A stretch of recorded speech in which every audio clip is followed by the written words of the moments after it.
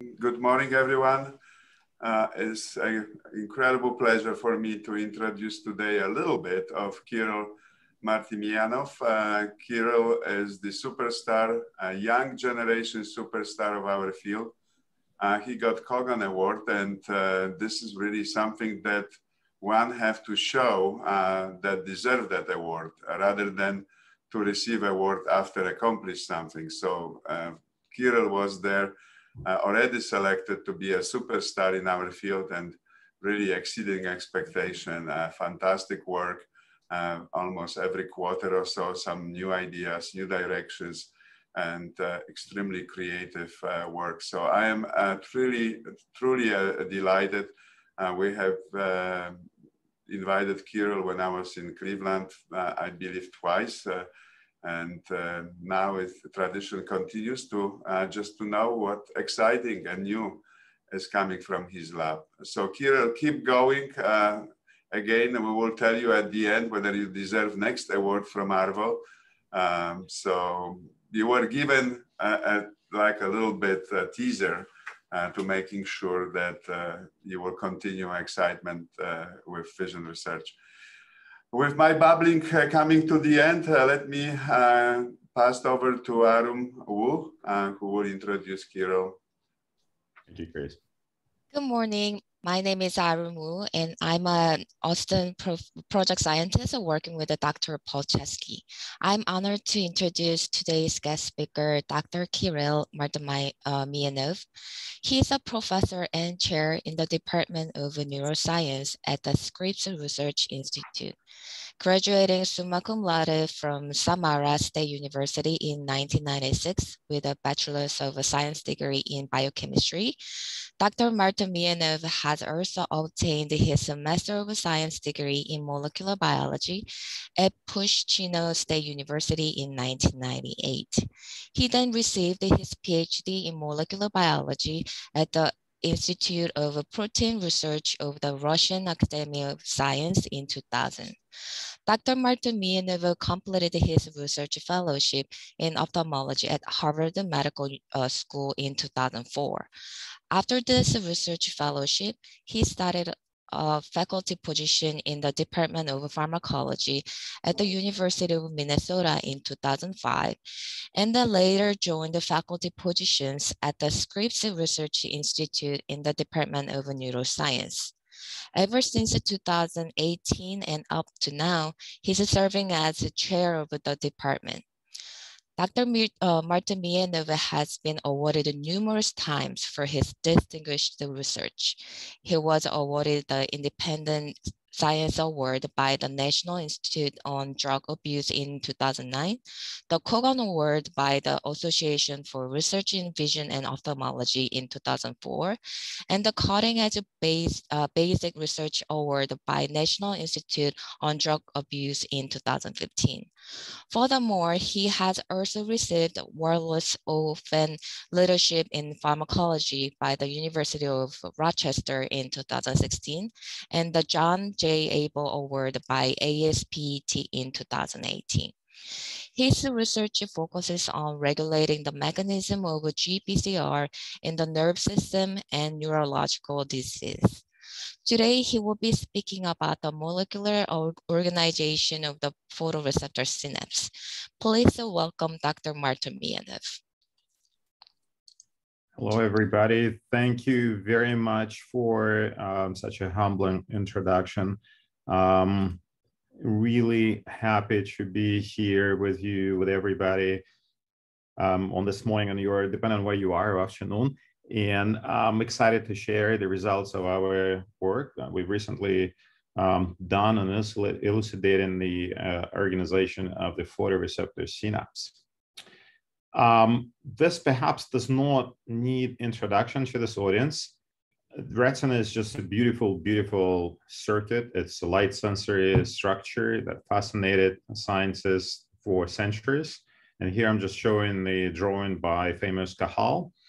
Back in the day, we've updated the vision on the retina quite a bit over the years, and to elucidate the major cell types, the connections, and the mechanisms that the neurons in this organ utilized to receive and encode light stimuli. And the main point of me showing you this diagram is to basically say that even though that the photoreceptors are major powerhouses that generate the initial light responses and encode them, it actually takes the village to produce a meaningful light response that we call vision, so that the brain can actually understand and decipher the signals. And for all of us smart and important things that the photoreceptors do, if they cannot transmit the information to the downstream synaptic partners, it essentially defeats the purpose. So this function of the photoreceptors, the encoding of the synaptic information and being able to pass the information to the downstream neurons, is absolutely essential, not only for their function, but for the vision in general. And this is precisely what my lab is intrigued by, and this is what we study. And let me just tell you a little bit in more details of how the photoreceptors wire or connect to the downstream neurons. That's, again, a very much exquisite and specific process. As you know, there are two types of the photoreceptors. If you're a cone photoreceptor, you'd have a choice. There are a couple synaptic partners. They can wire with the off type of the cone bipolar cells and also on type of the cone bipolar cells. But if you're a rod photoreceptor, you have a dedicated synaptic partner, which is rod on bipolar cells. And the specificity of the synaptic connections and the properties of individual synapses is important, because those photoreceptors extract different features, and that's important for them to propagate those differences downstream in the circuit. So I'm going to spend a lot of time today discussing how this synapse formed by rods with the rod on bipolar cells is formed, organized, and what molecular elements are there. And also towards the end of my presentation, I'm going to tell you a little bit about the differences with the cone synapses and share with you some of the insights that we generated studying the organization of the cone synapses as well. So with this, I just wanted to say a couple of words about how beautiful the structure is. I mean, there's so many reasons to appreciate this as a model to study. And for once, it just looks gorgeous when you look at the electron microscopy. So here I'm just showing you the image that we've generated in our lab. You can easily find the rod terminals. You'd find the mitochondria lodged right in there. You can easily find the site of the transmitter release by the electron dense synaptic ribbons. You'd find connections that are formed by the rod on bipolar cells that deeply invaginated and position themselves right next to the site of the release. And as I said, the synapse is absolutely required for this cataphic vision, for the responses generated by rod photoreceptors. It does some amazing, beautiful things in the way it functions. For once, it provides the nonlinear transformation of the signals, helping cut off the noise and also generated by the photoreceptors, and also extend the dynamic range. And it does an amazing thing that it actually flips the sign of the response from the hyperpolarizing response of the photoreceptors to the depolarizing response that the rest of the central nervous system understands as excitation. And it uses not a conventional ionotropic AMP-NMDA-based transmission, but also very cool GPCR metabotropic cascade for the transmission. And it's, needless to say, it's a point of major regulation of visual sensitivity as well. But in addition to those basic points, there are also an emerging interest in studying the photoreceptor synapses for the translational and clinical implications, because there's a growing case that synaptic deficits contribute also to a variety of retina conditions and are affected by blinding disease in the reverse. And actually, now that we're thinking about the restorative strategies and visual augmentation, photoreceptor synapses also present an attractive strategy as a site of the intervention. So with this, let me give you a little bit more of a background of how this photoreceptor works. In the dark, photoreceptors are relatively depolarized. They constantly release glutamate that on the postsynaptic site, on bipolar cells, activate the G-protein coupled receptor, whose activity is needed to keep the ion channel closed. When the light comes in and the photoreceptor is hyperpolarized, that suppresses the glutamate release and disinhibits the ion channel, allowing the depolarizing response to occur. And one of the very convenient ways to assess the transduction of the synaptic signal is a technique not used in the field that's called electroretinography, and many of you are familiar with this. It essentially is a field recording of the potentials generated by the retina in response to light, and it consists of the two waves, the A wave, which reflects the hyperpolarizing response of the photoreceptors, followed by the B wave, which is essentially the depolarizing activity of the bipolar cells. And by monitoring the transition of the A wave to the B wave, you essentially can, in real time, non-invasively record the synaptic transmission as it happens. And in pathological conditions, such as, for example, congenital stationary night blindness, that are associated with deficits in a synaptic transduction of a signal, you can still see the photoreceptor function is intact, and the response generates the A wave, but the B wave is completely flat. That's how we know that the deficits are originating from the synaptic transduction problems. So using this ERG as a technique evaluating human patients, as well as generating and characterizing mouse models, over the years we built quite an impressive landscape of players that are involved in the transduction of a signal at the synapse. And I'm going to focus just on a few of them, just the core pathway.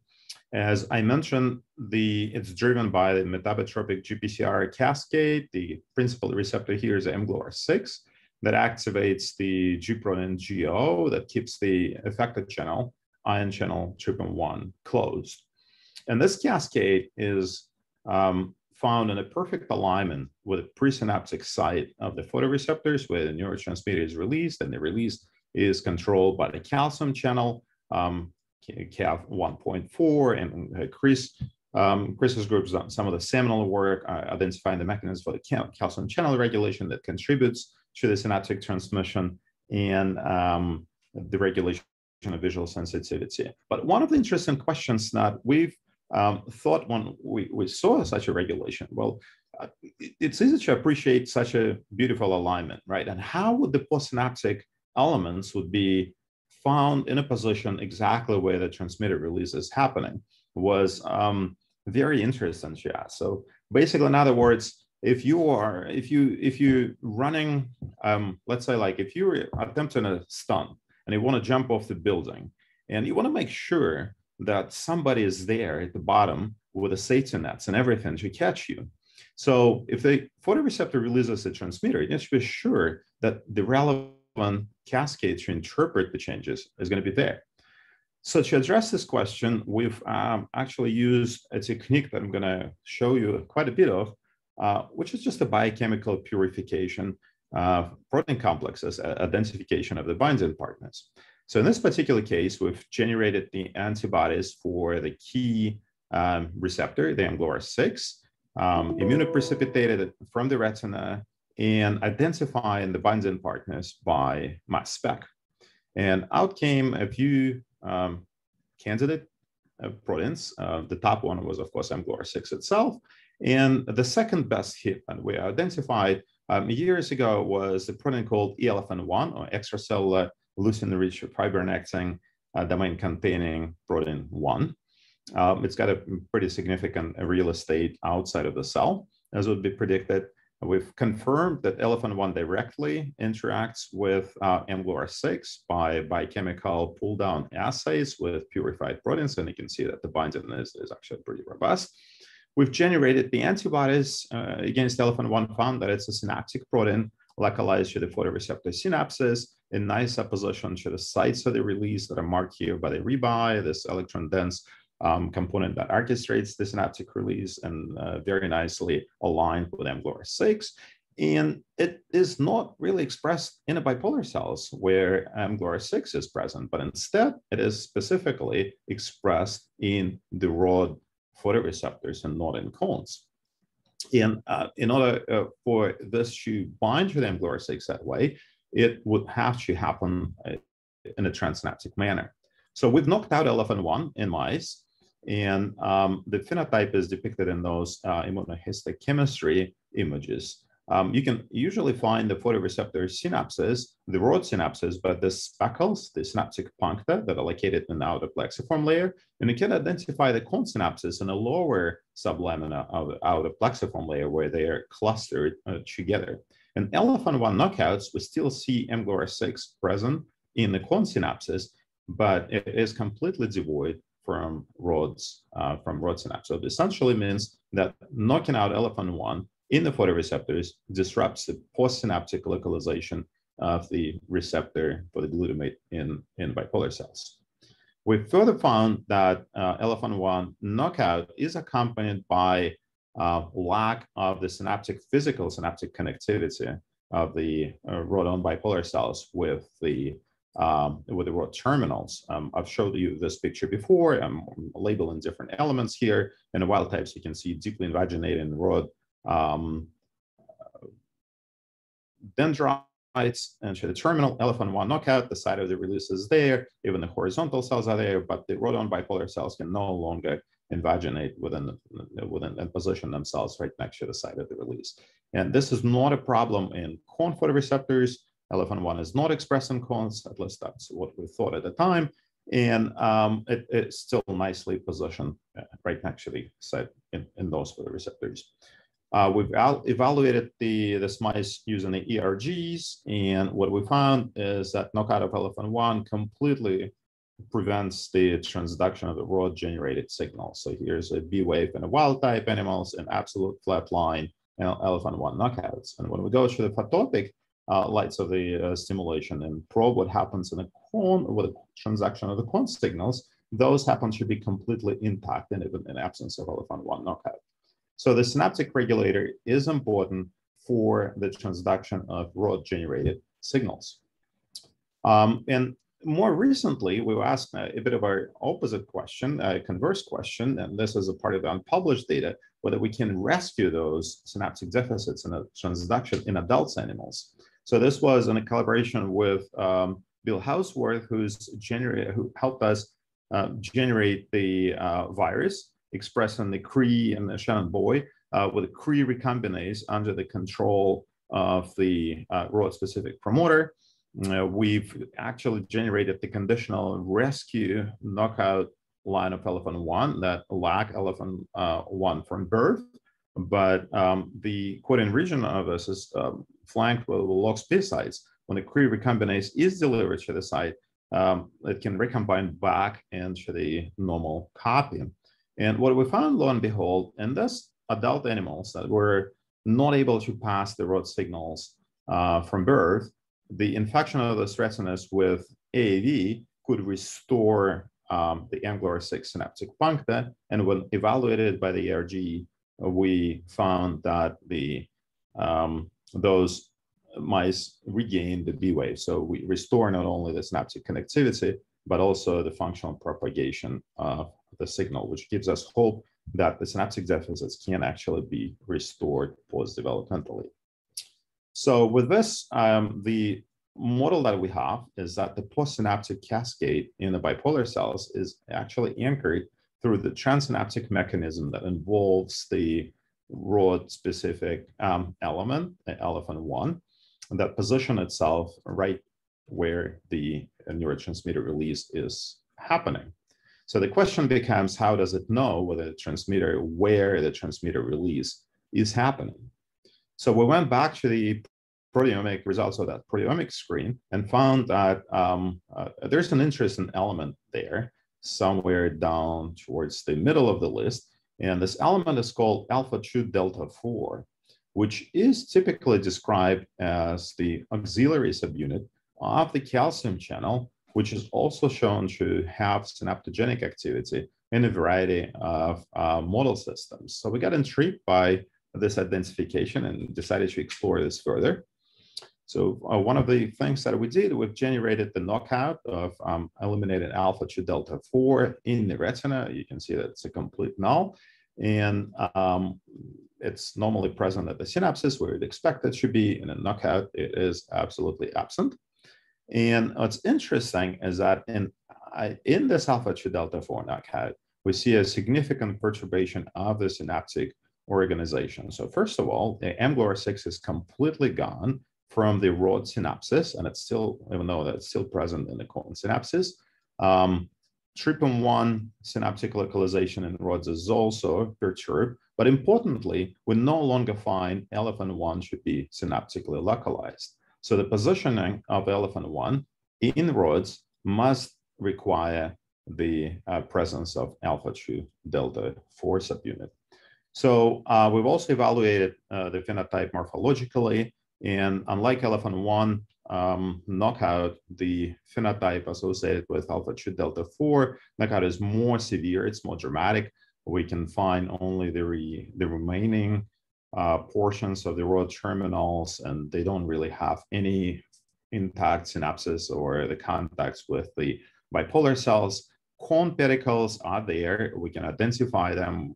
We can also identify the contacts with the conal bipolar cells and off bipolar cells, but they also kind of look abnormal. But the important part is that the cone synapses are there. We've also looked in collaboration with Sam Sampa's group. We looked at the retina responses, synaptic transduction events by single cell recordings from various types of the bipolar cells. Predictably, we detect complete loss of the transduction of the rod signals to the rod on bipolar cells. And even though the signaling synaptic transmission to the off and on cone bipolar cells is perturbed, we can still find that the synaptic transmission is possible in the cone synapses. So with this, we can update the scheme somewhat, that the positioning of LFN1 in the rod terminals requires association with the alpha-2 delta 4 subunits. Whether that's permanent or transient association is an open question, which itself latches on onto the calcium channel, which essentially is an entity that knows where the release of the transmitter is going to be.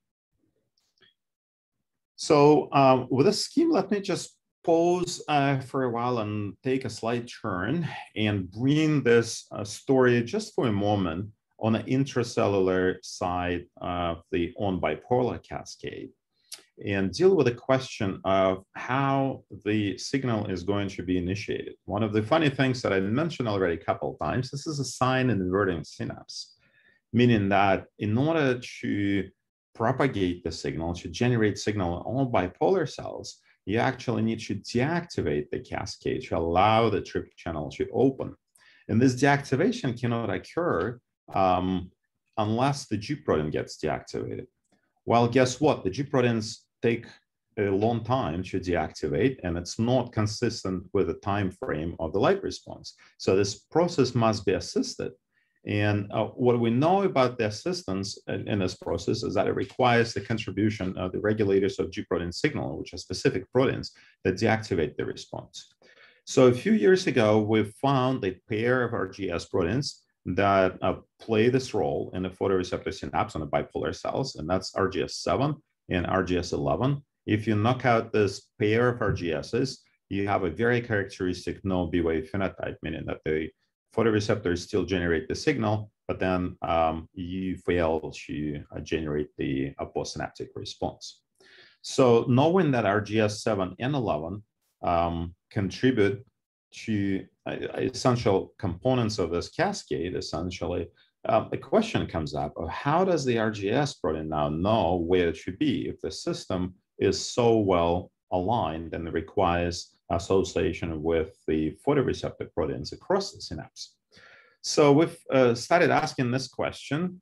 And again, we've done what we do best. We've conducted the biochemical purification followed by the mass spectrometric analysis. And out of this came, in this time, we've purified RGS7 protein. We've done it both in the brain and in the retina. And out of this came unusual proteins. Out of this, we found the typical binding partner for RGS7 and 11, which is G-beta-5, and also this unusual looking GPCR-like molecule that field refers to them as orphan receptors, meaning that they look like GPCRs, but we really have no idea what the ligands are, what the biology, what the signaling mechanisms. But what we found is that they nicely bind to the RGS proteins, and we found two of those things. It seems like the brain-specific orphan receptor that associates with RGS7 is GPR158, and the retina-specific ortholog is GPR179. So in collaboration with Ron Gregg's group, we've looked at the localization of both RGSs and GPR179 in the retinas, and sure enough, it is exactly where you expect it to be in the photoreceptor synapses. If you eliminate GPR179, strikingly, RGS7 can no longer localize to the synapses. So you need GPR179, this orphan GPCR-like molecule, to position RGS7 complex at the synapses where it supposedly does its job in deactivating cascade and allowing the synaptic response to happen. Well, I mean, it never ends, right? So now that we know that GPR179 is at the synapse, and we know that the position of mGluR6 requires transsynaptic interaction, the natural question becomes, well, is the position of GPR179 RGS complex likewise requires some sort of a transsynaptic interactions? So again, we went back and did the biochemical purification mass spec, and this time we've taken the active domain, the extracellular portion of GPR179, and combined it with the lysates of the cells and look at what binds to the extracellular portion of this orphan receptor. And the results were kind of unsatisfying for a while. We were getting a lot of proteins, and we couldn't really make sense of out of like what those proteins are. Until one day, we've actually annotated those proteins in terms of the biology and found that at least half of them belong to the same class of heparin sulfate proteoglycans. And out of this list, once we realized this, one of them stood up in particular, even though that's low in terms of like our ability to detect it, but it was a fairly confident interaction. And there's a protein that's called picachurin. Like Takahisa Furukawa's group a few years ago described as the key organizer of the photoreceptor synapses. We've confirmed that GPR179 binds with picachurin in IP experiments, looking by the Western blots in both forward and reverse direction. So it's right where it's supposed to be. And what picachurin is, it's actually described by Furukawa group again as a ligand for the dystroglycan dystrophin complex. And that involves the adaptive protein dystroglycan and a cytoplasmic cytoskeleton associated protein in the photoreceptors called dystrophin. And also Furukawa's group described that knockout of both picachurin and dystroglycan components have a very characteristic effects on the synaptic transmission, which accompanies the slowing of the B wave generation, which you would expect if the RGS system is affected. And so we got really interested in this. So, and what we did, we've got a hold of a whole bunch of knockouts. I'm showing just the picachurin and dystrophin loss of function mutants, but we've also done in collaboration with Furukawa's group, the alpha dystroglycan knockout as well. And invariably, when you look at those knockout models, you see one thing abundantly clear is that the GPR179 synaptic levels appear to be substantially downregulated. You can see that mGluR6 synaptic accumulation is perfectly fine, and say picachurin knockout, but GPR179 is no longer clustered. Actually, it is, but like much less so. In a dystrophin loss of function, sorry, I'm switching the colors here, but it's essentially the same picture. GPR179 is markedly downregulated, but mGluR6 is not affected. So what we believe is happening is that GPR179 is also anchored across the synapse through the interaction with the picachurin, and that in turn anchors to the dystroglycan complex that sets up the second transsynaptic channel that now brings the RGS proteins to ensure the timely opening of the TRP channel. All right, so I'm flipping to the next slide to hopefully cover the next topic, and not a lot of change is changing, but if you pay attention to what is changing, I'm actually changing the rod photoreceptor for the cone photoreceptor, okay? So the cone synapses have many of the same components that rod synapses, but there's some differences. And one of the key differences is that I spent, half of my talk talking about how important LFN1 is. Well, but it is a rod-specific molecule. So what ensures the transsynaptic alignment of mGluR6 and a cascade in a cone synapses has been a puzzle to us. So one of the first things that we asked is whether, in principle, these mechanisms rely on LFN1-like mechanism. So in order to address this, again, we've collaborated with Bill Houseworth, Shannon Boy, who generated the viruses containing AAVs that express LFN1 under the control this time of the cone-specific promoter. So what we do here, we inject those viruses in a wild-type retinas that gets to express LFN1 in cones that normally we cannot detect it there, and ask the question whether it will have any effect on the mGluR6 localization. And yes, it does. When we overexpress LFN1 in the cones, you see upregulation of mGluR6 recruitment. So that told us that in principle, this mechanism that operates on the cones has to be similar to the rods and rely on some sort of an LFN1-like type of the molecule. So we went looking. So when looking for such molecule, and we took advantage this time of the cone-dominant species, retinas from the cone-dominant species. And that was in a collaboration with Wei Li at NIH and David Fitzpatrick across the road, who generously supplied us with a ground squirrel and a tree shrew retinas. And we've essentially generated the antibodies against mGluR6 that recognize this cone-dominant species, types of the receptors, pulled it down, MySpec identified, and we started seeing something that we did not see before. In addition to LFN1, we started picking up another protein, which in retrospect is kind of intuitive. It was called LFN2. Well, we've generated the antibodies against LFN2.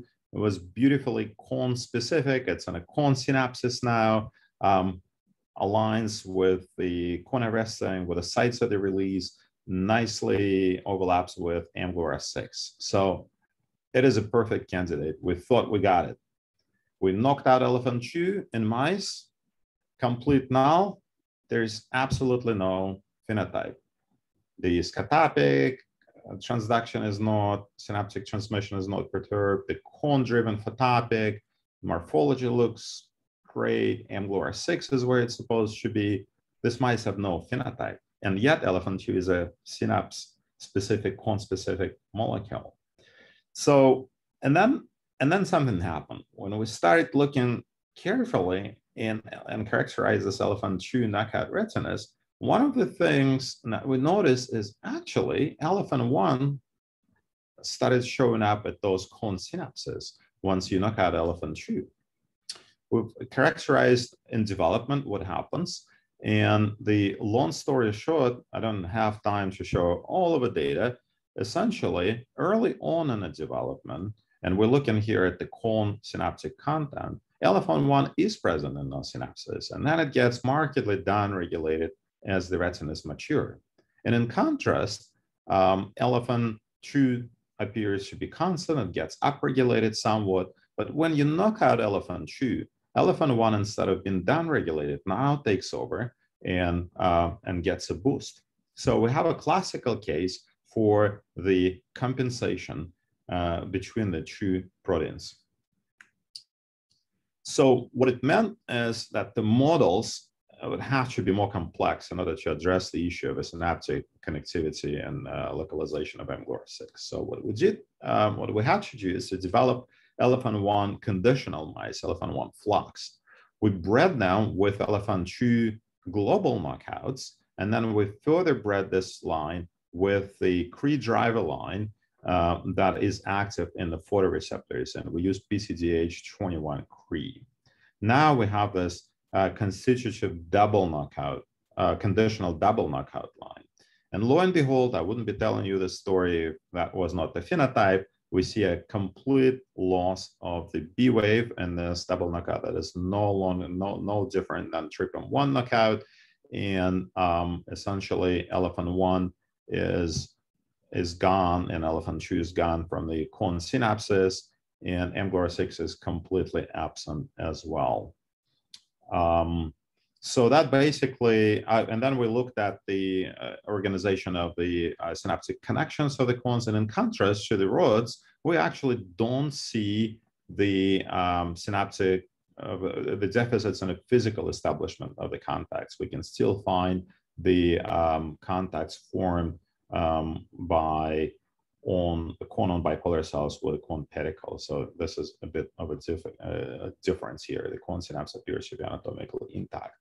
So the model for what's responsible for functional wiring of the cone synapses is the following. Early on in the development, the LFN1 is active, and then this molecule gets switched over to an adult stage LFN2 that is required for keeping the positioning of mGluR6 across the synaptic cleft.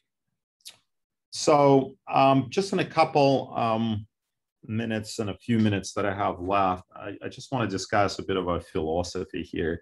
So because basic science is what drives our efforts, we really get excited about those issues, but one can ask the question, is there any sort of practical implications for those molecules and the mechanisms that we discover? And we believe so. We believe that there is some use for those synaptogenic molecules in the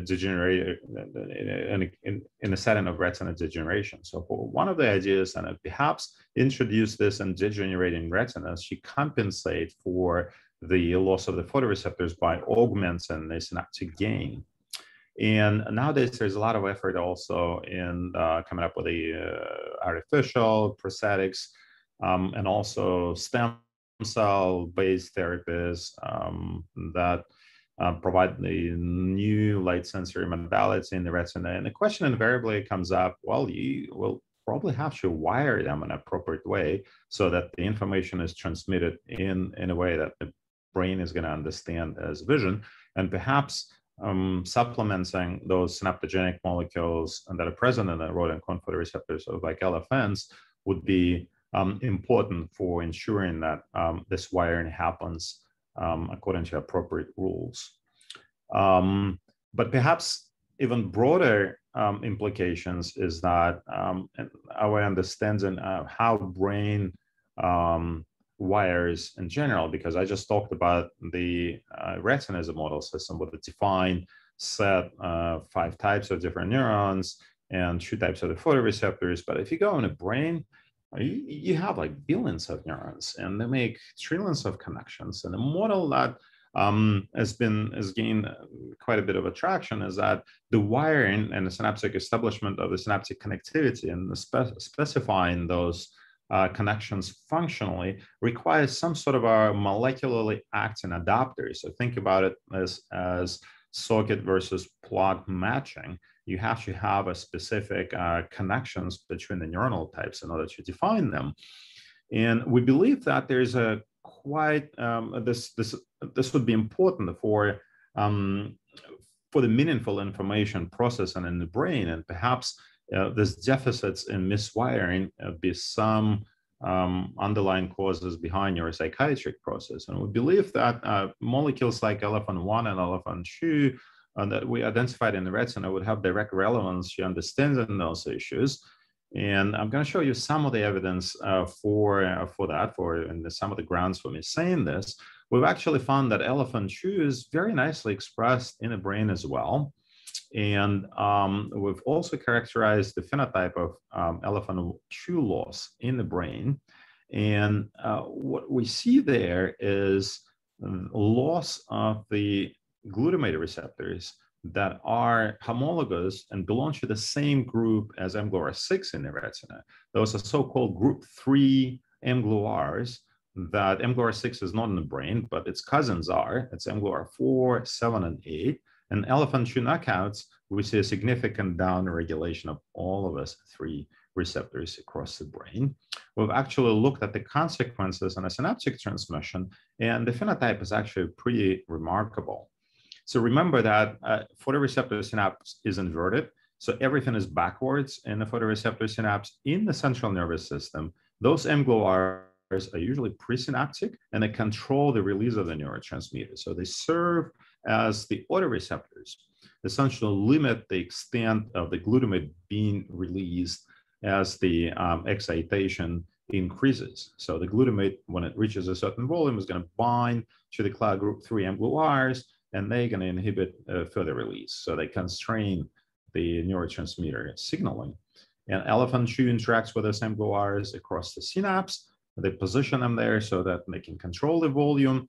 And if you knock out LFN2 in the brain, you see actually massive augmentation of the postsynaptic potentials here because, well, the mGluR, group 3 mGluRs are no longer there, so there's nothing to constrain the release of glutamate. And needless to say, this mice display a range of the neuropsychiatric manifestations I would expect from the unconstrained glutamatergic signaling, hyperactivity. This mice develop seizures, they have generalized anxiety as well. And we believe that this is also happening in humans. There's been studies, and there more of this is coming along the lines, that there are actually mutations present in the human populations that occur in both LFN1 and LFN2 that predispose people to a variety of the conditions, including seizures. So we think we're just scratching the tip of an iceberg with this research. But with this, I'm going to stop here and thank the people who's done the work. Is essentially Team Retina in my lab, Yan Zhao, Cesar Alandi, Yuchen Wang, Henry Dunn helped with signaling, Maria Dao's done behavior, Stefano Zucco is an electrophysiologist who's characterized the synaptic responses. Half of those people already moved on to greener pastures. They have the independent faculty positions and developing these lines further. I've enjoyed tremendous collaboration with Sam Sampath, who is now at UCLA, Whaley, Johan Palberg at NIH, and all of the viral work was done in collaboration with Bill Houseworth and Sean Boy. And I'm really thankful to the funding that we enjoyed over the years, getting it from the National Eye Institute. And I thank you very much for your attention. Thank you, Kirill. What a beautiful biochemistry. Not too many people can do such a fantastic work.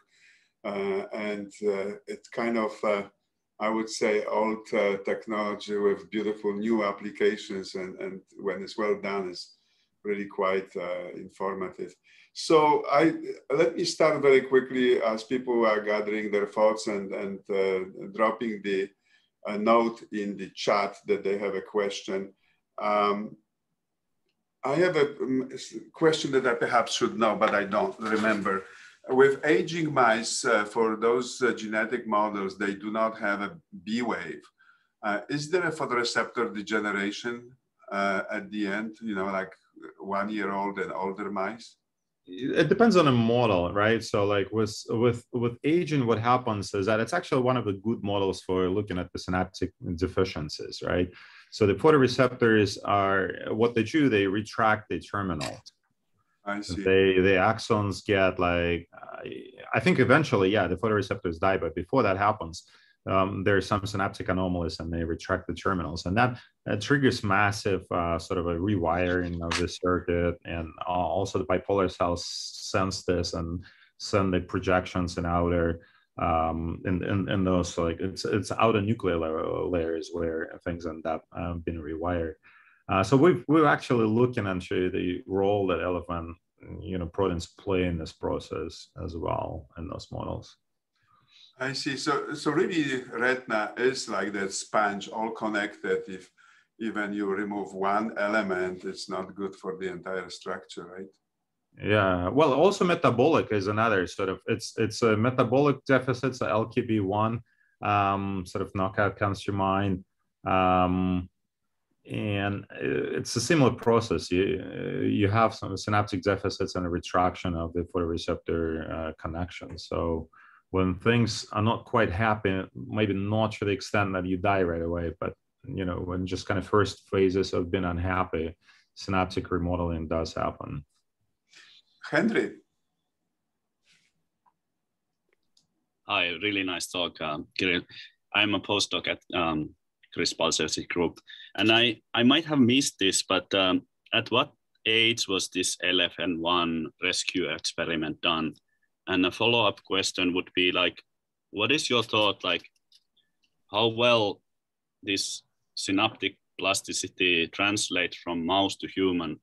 So at least like my view, I kind of feel that mouse is kind of likely more easier in a sense, like it might be a more plastic organism to begin with. So do you have any view like how well it would translate to primates? Right. Yeah, happy to talk about it. So the first question is at which age? It's fully developed retinas. We looked at the 2-month-old mice. So they're basically fully mature retinas when the development is over. And in terms of human connection, I mean, I can only speculate. I mean, we don't study humans in the lab. It's for obvious reasons. The manipulations are way more difficult. I do not believe that clinical researchers look that much into this whole LFN1 sort of complexes and what happens in, say, aging or retina sort of dysfunctions, degeneration models.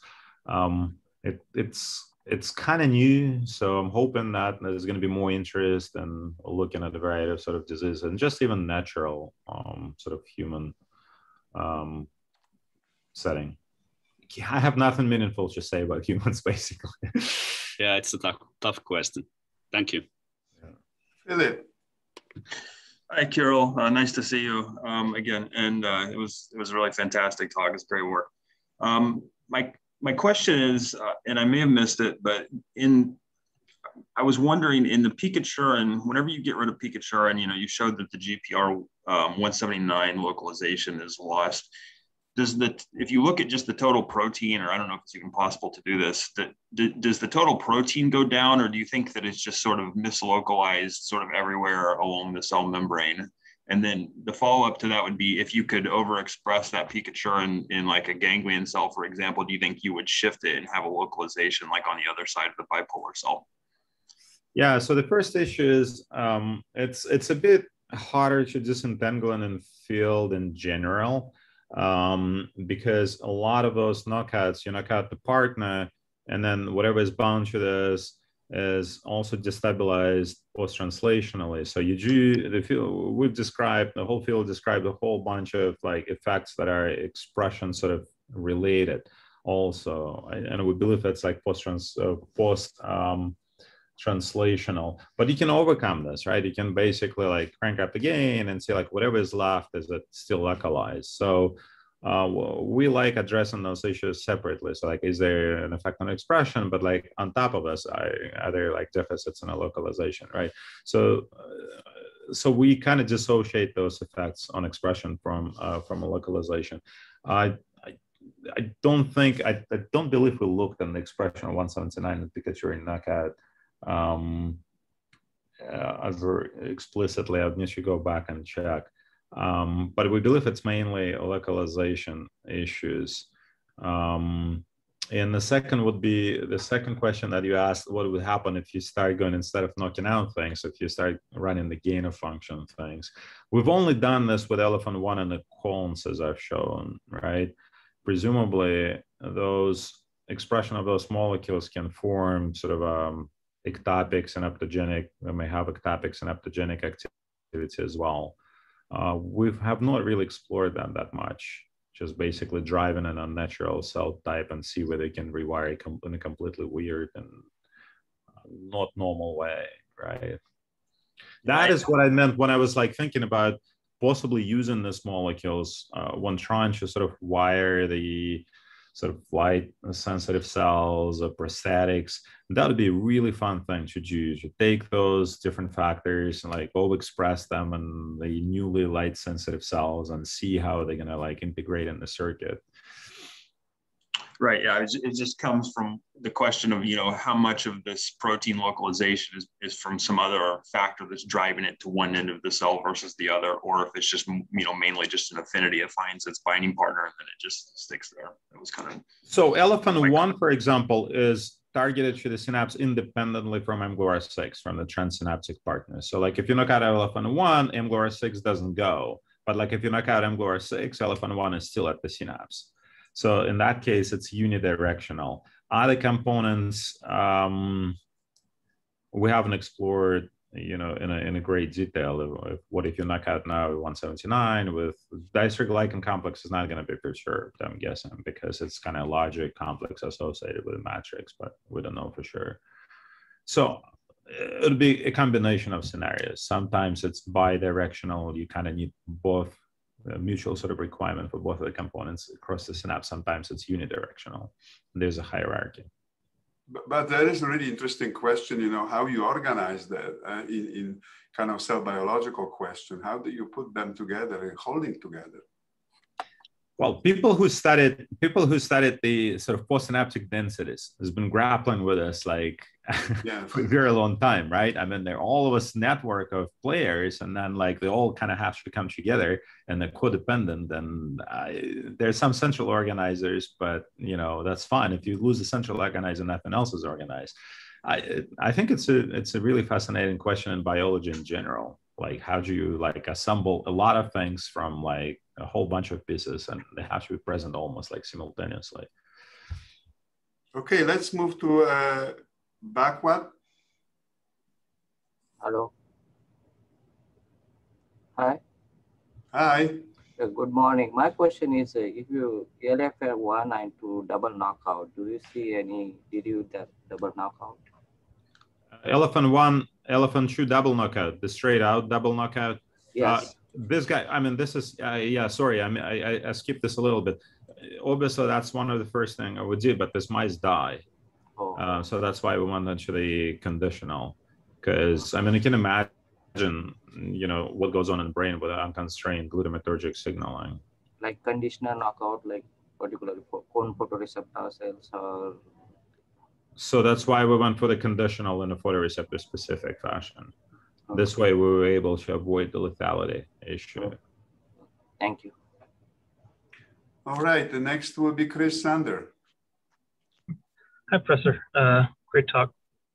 I was wondering, actually related to the thing that we had just been talking about before Bagot's question, if groups that are focusing on transplantation in the retina would seemingly have a problem with sort of developmental questions that you guys were just talking about with LFN1, getting that signaling right in order to make those connections correctly. And if you can see, or maybe you're already collaborating with people in that vein or something like that, but advice that you would have on those sorts of projects, how to... So we're not really pursuing it, in my lab.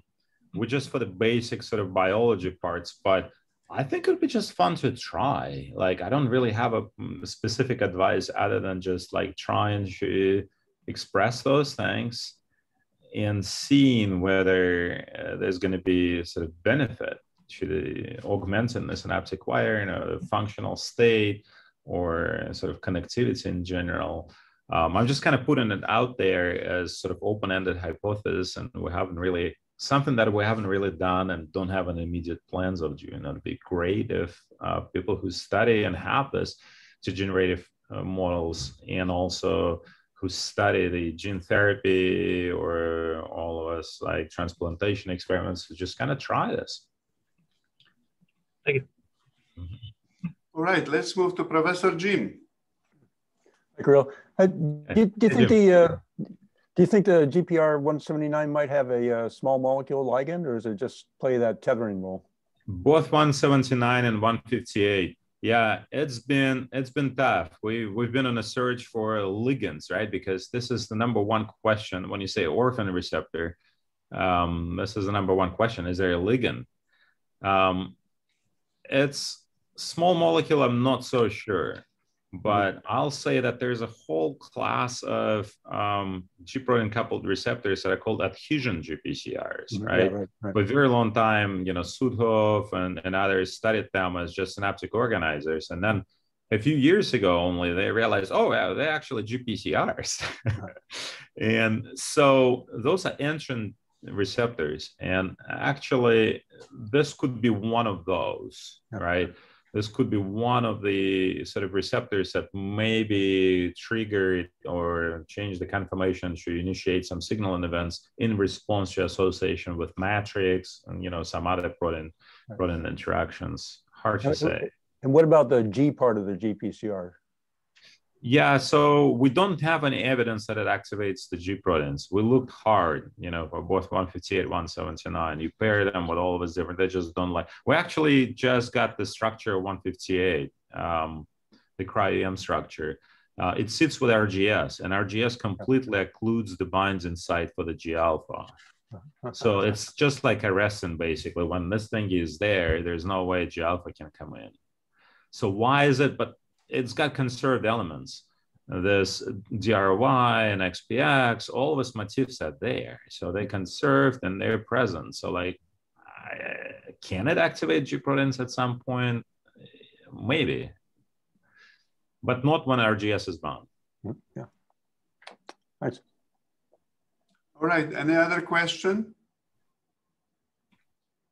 Yeah, Kirill. Yeah, right. Hey, how are you doing? Good.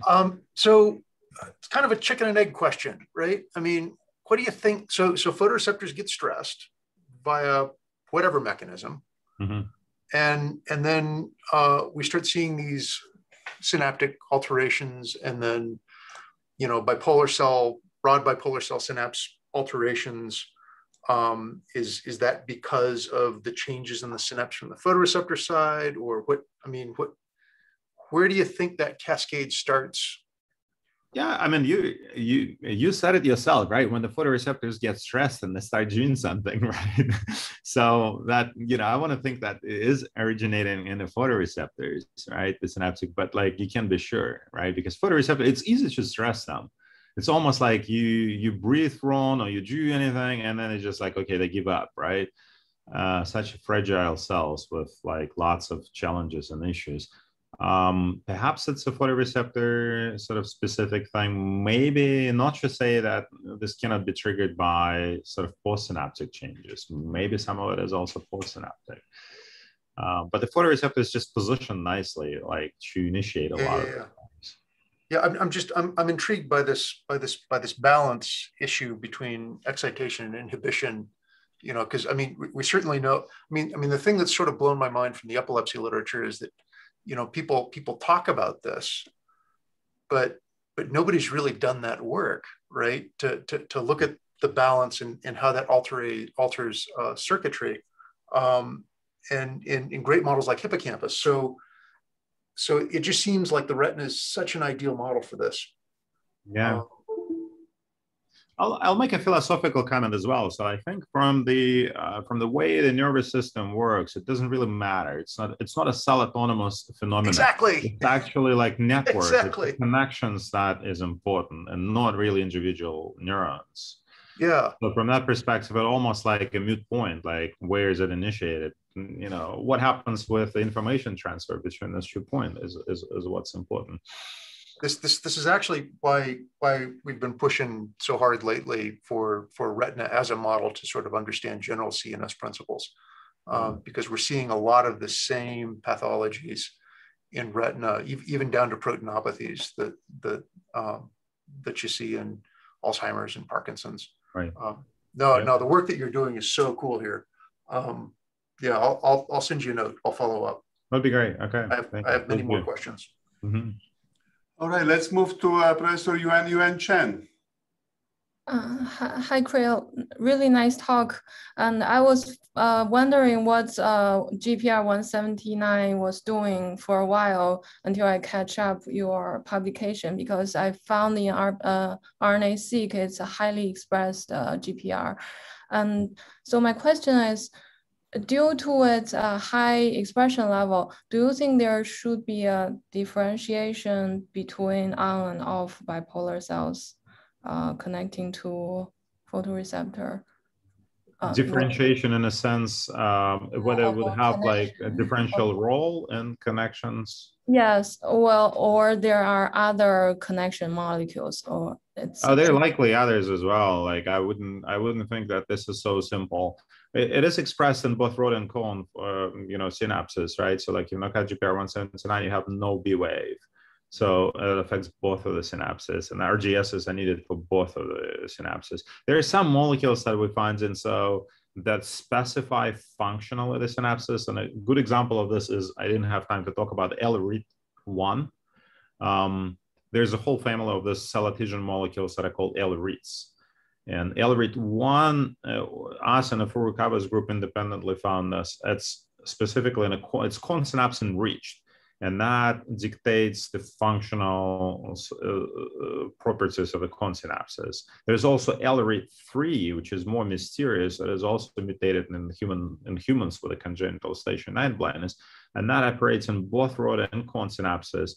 And if you knock it out, there's no B wave again in both of them. So there's current belief from Ron Gregg's group that it likely anchors the third point, right? It's nyctalopin trip channel.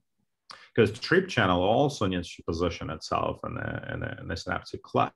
So maybe there's like L-RIT3 orchestrates the third transsynaptic bridge. And there are likely all sorts of modifiers that exist at those synapses and rods and cones that kind of do things to sort of adjust the properties. All right, let's move to Sumita.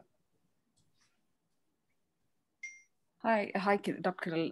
Thank you for the nice talk. My question is, just like ELF and ELF2 dependent on delta 2 gamma, is ELFN1 also dependent on that? On which one? Elephant? Like alpha 2 delta. We have not looked specifically at the interaction between alpha 2 delta and elephant 2, but we assume there's going to be less of a dependence, right? Because the cone synapses are actually less perturbed. The morphology is certainly abnormal, but in alpha 2 delta 4 knockouts, the transmission is there and the connectivity in principle is there. So, and the cone synapse in general starts looking more like CNS synapse already, right? So things are getting more complicated. It's not just one type of the bipolar connects, but there's a second, there's a classical sort of kainate AMPA-based synapse that's there. My bet is that it's going to be more than alpha 2 delta 4. My bet is that they're going to be other alpha 2 delta subunits because that system is also redundant in the cone synapses. Okay, thank you. Kirill, thank you so much. We had a wonderful presentation and great questions. And before we move on to our final comments that will be given by the man who never lost word, my brother Swarup. Yes, that's true. If I could ask Brian to stay on and Henry for a little while after the very thoughtful and insightful comments from Anand. All right.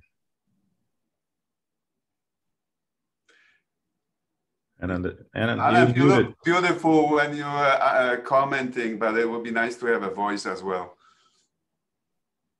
You're muted. Okay, I have to unmute. All right. So I've been saying something that's good that you didn't hear. Kirill, so I, as always, I have heard you a bunch of times, and each time I learned something that I missed last time, So, but what has been bothering me for a while, working on photoreceptors, has been that, when you start analyzing the RNA-seq data from purified rods or cones, and you start seeing what kind of genes are there and what may be specific or non-specific, you realize that there are literally dozens, if not hundreds, dozens of receptor genes that are expressed in these cells, both in rods and cones specifically. So if you, for example, in our case, if you knock out NRL, you see really cone genes, rather cone genes, and many receptor GPCR kinds that have not been analyzed yet. So what we tried to do is we thought, okay, we will take some of these receptors and we'll knock them out. And we did that for some atypical thing. And it so happens they're expressed at very high levels. You could see them both RNA and protein level. You knock them out, nothing happens, at least at the level of studies, whether you do ERG or degeneration or anything, unless you go really deeper to try to sort of understand what, do you think these cells express all sorts of genes which have no function that just happen to be there? Or you think we are missing something, that maybe we are missing how to analyze what these genes are doing? And maybe, do you have some ideas how you will sort of go about looking at some of the stuff? I hate to believe that nature would do anything which is wasteful, that will be expressing all these things that are out there, but I don't know what to do about them. Yeah, so there are like a couple levels to this, to this answer to this question. So the example that I spent some time talking about is elephant chew. This is one of them. We've actually given up on this initially. We've knocked it out and there's absolutely no phenotype. So we were like, put down and like, what's the, it's nice that it's specific in a cons, but it's like, and it took us a while to realize this whole sort of redundancy situation, right? And again, talking about the transcription, it happens at the transcriptional level that you have an upregulation of another molecule once you knock out your target. So I think this loss of function approaches, for as much as I love them, there are also significant caveats because you perturb the whole system. And if the system is not, the system is resilient in many cases, right? So all of us compensatory influences, like all of us, like if you don't see something in the loss of function that you predicted to see, it may not necessarily mean that there's no phenotype. Perhaps like conditional knockouts and then knocking out things after they reach sort of maturity is the way it should go, overexpression. So that's one level of the answer to this. But the second level could be that, we just don't know what process they are involved in. It's exactly like you're saying. So we assume that it's going to be important for the synaptic transmission, functional connectivity, but maybe it's like something else. Yeah, many times it's very hard to find what the cognate or what the redundant protein will be, because many of them do not seem to have any obvious homologs. In your case with ELFN 1 and 2, you could argue, or in some other cases, one can say, we have done some of these, which are really, I couldn't imagine what would compensate for their loss of function. So we are at a loss at times. Anyway, great. But have you ever, so Anand, I have another sort of question related to this, but in those cases, when you knock something out and you don't see the phenotype, have you ever done the RNA-seq to see what now the profile is like? Yes, we have, and you see a lot of different kinds of genes coming up. It doesn't directly sort of come back at you that, oh, look at me, that kind of thing, So yes, you see changes, but sort of hard to put it together. So you're absolutely right. We're trying to do that, but maybe we'll chat some other time. Don't waste everyone else's thing. I think maybe we can, maybe you have some ideas about some of these molecules that may be useful. Mm-hmm. Thanks. Yeah, thank you, Anand. Until next week then, 8:30 Friday. Bring your friends, bring your enemies, bring your neighbors. Everybody's invited.